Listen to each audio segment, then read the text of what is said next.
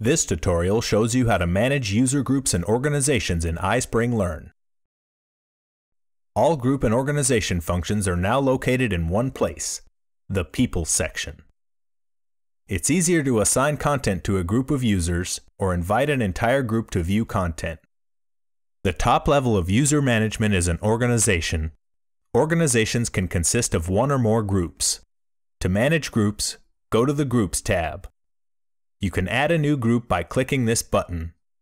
Give it a name and description, select an organization, and click Add Group. Now let's check a group to see the options. These buttons let you manage the group info, move it to another organization, or delete the group. Let's click Manage. Here you can change the group name and description, see the organization, and add new users to the group. Start typing a name to add a user. Remember that a user can belong to several groups. When you're done, click Save. Now let's go to the Organizations tab and check an organization to see the options. Click Manage to edit the name and description or delete this organization.